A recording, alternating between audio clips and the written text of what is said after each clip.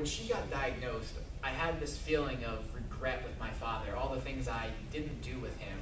And it really hurt because I was so scared of talking to him and letting him know how scared I was and how nervous I was about him going through treatment and getting sicker and how much it sucked watching him decline in health. And so when my mom got sick, I promised myself I was going to do something different. Instead of focusing on the past and what I did or should have done and having that feeling of guilt of how I should have done more, I actually figured out a way for me to focus on the past and use it as a building block.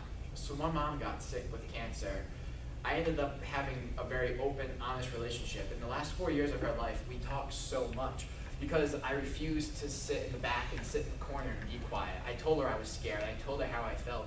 And it felt good because I had this idea of no regret and going to bed at night and lying in bed, not saying, well, you did a nice job lying to people today, making people think you're doing well, you did a nice job. I wanted to go to bed thinking, you know what, you told people how you felt and no one can change that because that's how you felt. And it feels good to tell the truth and it feels good to tell people how you feel.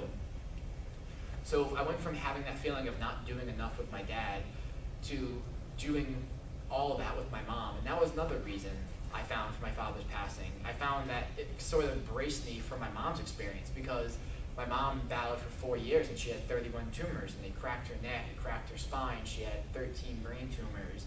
She had tumors all over. So if that had happened to my father first, if that was his experience, that would have been so traumatic and I don't know how I would have fared, how I would have turned out through that.